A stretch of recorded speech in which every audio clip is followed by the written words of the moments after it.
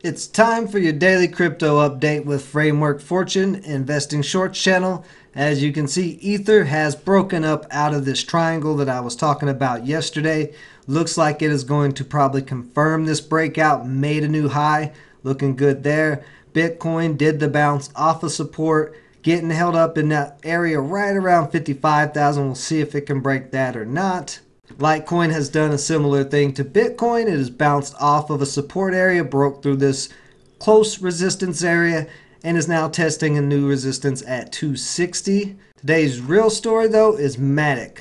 This is Polygon. This is a smaller project. It's been on a nice uptrend since February.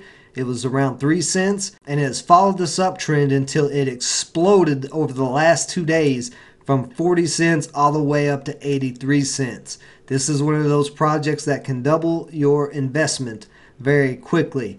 Now, will it keep running? Who knows where the ceiling could be on this? But as of right now, it is going straight up, and I would rather wait for some type of pullback personally.